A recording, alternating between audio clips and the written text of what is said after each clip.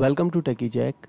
In this video we are going to see how we can patch our Windows server through PowerShell. Also we will check the status of the last updates on the other computers in our network through the PowerShell script. So let's go to the server and get started. So right now we are on our server, and if we go and check for the Windows update, you can see we have a security update for Microsoft Defender antivirus. We will try to install this update through the PowerShell. So let's go to the PowerShell and I will run it as an administrator. And if we check this command Get-WindowsUPdate, you will see the error because the module is not installed.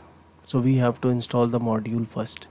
So we will run this command, let install module name PsWindowsUpdate. So let me run this command. You get the NuGet provider is required to continue. So I will type yes and it is installed. It says untrusted repository. Are you sure you want to install the module from PS Gallery? I will say yes and we will install the module. So the module is installed now. If I try to run this command let again, get Windows update, you can see now it's showing us this update is available. KB ending 7602. Let me go to the update. You can see the update 7602. So this is the same update we are getting here. So let me close this and let's try to install this update. In order to install we have to run this command let get Windows update accept all, install and auto reboot if reboot is required. So let's try to run this command let. Now you can see it is running, it is accepted, downloaded, and right now it is installing and it is installed. So the update has been installed, and if we go and check with this get command module PsWindowsUpdate, you have all this command let available with PsWindowsUpdate. So we can run this command let. So let's try to run few of them. Let me clear the screen first. Let's try to check with the Windows update history, and you can see this is showing us the update history of our computer.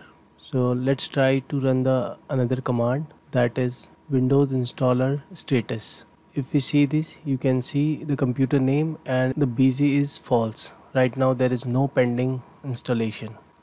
I have a script here and you can see the computer name. I have these computer on my network and we will try to check the last update on this computer. So let me copy this script and we will try to run it on the PowerShell ISC. So these are the computer. Let's try to run this script.